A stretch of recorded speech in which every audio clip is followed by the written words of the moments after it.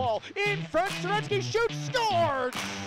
Alex Sorensky make it 9 in the last 10 games. It's a power play goal, and the Broncos have doubled their lead.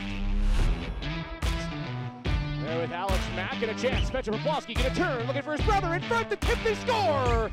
The Poplawski twins will cut the lead in half, and it's 2-1. 3-on-2. He's got members with him. Boucher in wide. Boucher shoots, scores! What a shot from Jacob Boucher, posted in. And Silky stopped by Falk. Didn't get a lot on the shot, but what a move. Another chance, Silky in front, shoots, he scores! Ethan Silky short-handed, and the Broncos lead 4-1. It was all on full ice. It'll be their longest homestand remaining in the season. The Clippers will go right back down. In front, shot, scores!